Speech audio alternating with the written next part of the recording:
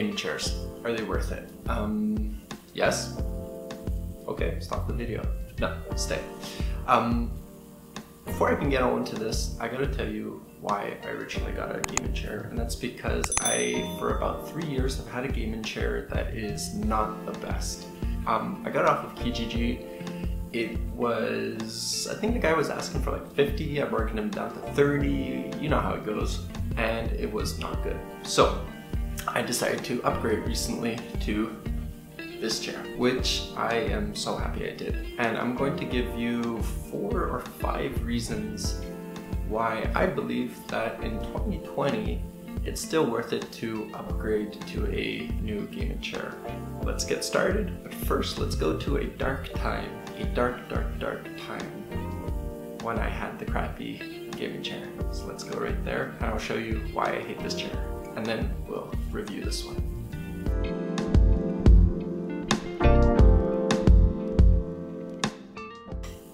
I think I'm just gonna get something. Ooh, so loud. You know, it's like you're playing video games 3 o'clock in the morning and you're trying not to make a lot of noise, and you're like, oh, let me get a cup of water, and you wake up everybody, and it's just so annoying. And I've got this piece of metal like literally stabbing me in my ass, and then I'm sitting down and my spine's like a snake. And then it's odd because I'm sitting down straight, but then one arm's higher than the other. And I'm just like, I've had this chair for 3 years, I paid 30 bucks for it, and I'm done. And yeah, this chair absolutely sucks. I hate it, and I wish never to have anybody have to have such a crappy chair, because it ruins your experience. And yes, first world problems, I'm being a little baby about it, but I don't know what word to say. This chair absolutely sucks. It's so annoying, and it's so loud. So, this being said, let me show you some of the features of this chair, and then let me tell you 5 reasons why in possibly 2020 you should consider getting a gaming chair. Number 1 reason you should get a gaming chair in 2020. Let's say it's an investment.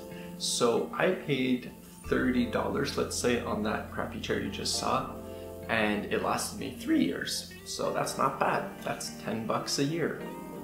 Not terrible. This chair cost me about $600 or $500 or whatever it was. Way too much. You obviously don't have to get one expensive like this, but it's an investment, because I treat this chair better than I treat anything I have. I treat it better than, I don't want to say my girlfriend, I treat it better than my car. I treat it better than my phone. This thing is my life. I love this chair. When I eat, I put a towel on my chair. I don't drink when I'm sitting on my chair. I treat this thing like it's not even a Ferrari. I treat it like it's a McLaren. I love this chair, okay? So it's an investment. I know this chair is gonna last me probably the rest of my life, as so to speak. Probably not, because I probably will eventually break it, knowing me and how clumsy I am. So, this chair is an investment. Now, I'm saying that I paid $600 for a really good quality chair, and it should last 6 years. Hold on. Okay, I was making this video, and I drank a coffee the day I filmed this, and I was getting super distracted, and I was getting sidetracked. What I was trying to say is that if I spend $600 on a gaming chair, and it lasts me, let's say, 15 years, that is 40 bucks a year, which is more than the 30 bucks I paid initially for the crappy yellow chair, but it's an investment, and that's what I'm trying to say. Yeah, let's get back to the video. And I think that is worth it. If you're not like a crazy consumer and you don't have to constantly get new stuff, like the newest color, the newest game, the newest blah blah blah, and you're happy to just have one thing and have it good and invest, then yeah, you should definitely consider it. And that brings me to point number 2. Which is comfort.